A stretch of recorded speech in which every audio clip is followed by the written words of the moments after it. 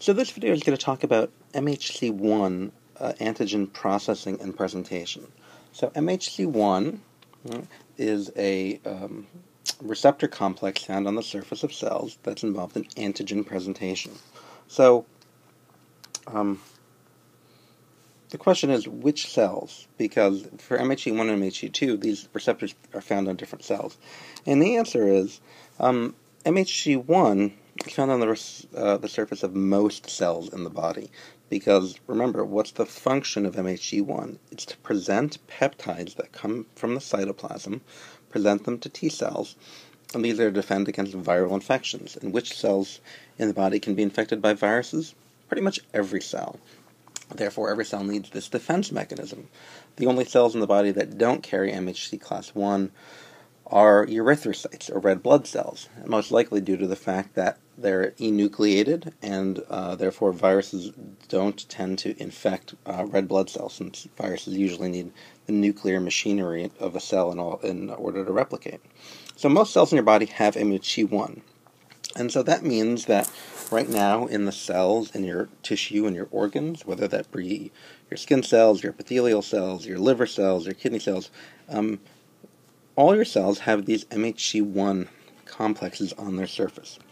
And so what do they do with them? Well, we know that they're proteins in the cytoplasm that are broken down into peptides. We'll see that in the next slide. And those peptides are presented on MHC class 1.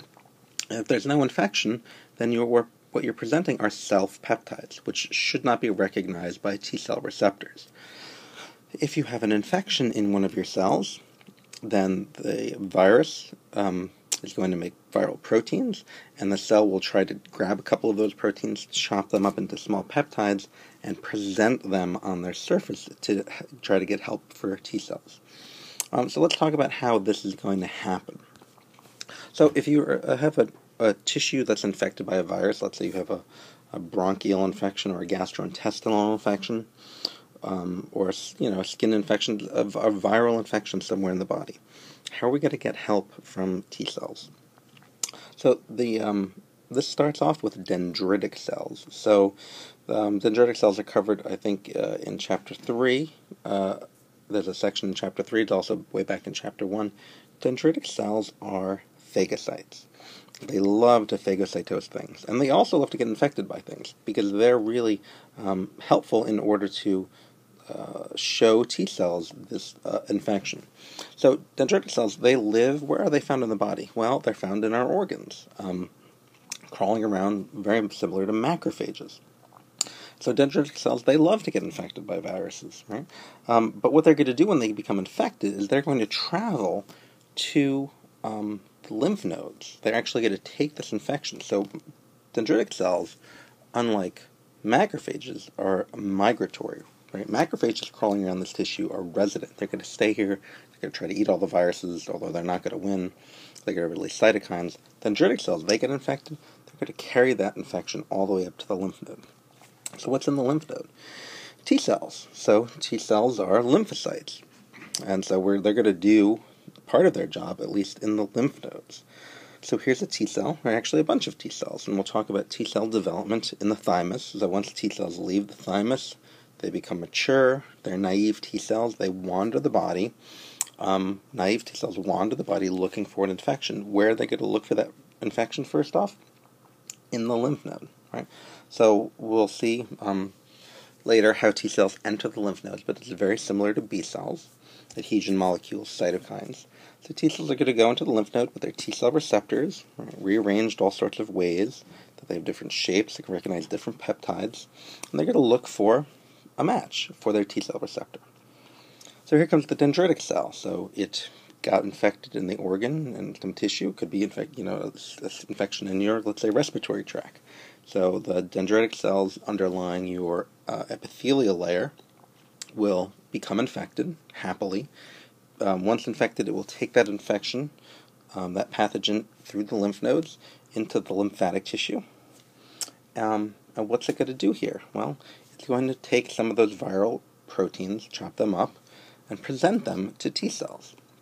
And this is a good thing, right? Because T cells, and these are, again, CD8 positive T cells. Those are the ones that check MHC class 1. molecules. So these T cells are going to see and test their T cell receptor to see if they bind.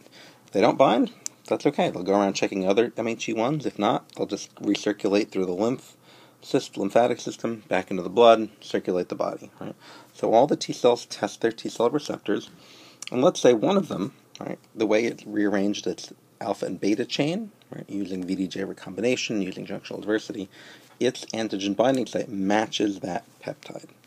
So now this T cell has a way to recognize infected cells. So what's this T cell going to do? Well, it's going to undergo T cell activation, which we will cover later in a later chapter, how T cells become activated. But once that T cell becomes activated, it will clone itself, so lots of mitosis. So this is a clonal selection. Mitosis, mitosis, mitosis. There's an army of these T cells. And now, once they're activated, they will re-enter the circulatory system, but now they will enter infected tissues. And so we know that when a tissue is infected, it's inflamed, inflammatory mediators, cytokines activate the endothelial layer of the blood vessels, so T cells know, there's an infection on the other side of that blood vessel wall. Let me go in there and see if I find a match. So the T cell will use its T cell receptor and check the peptides. So let's say it's checking that cell right there. Well, that's not an infected cell.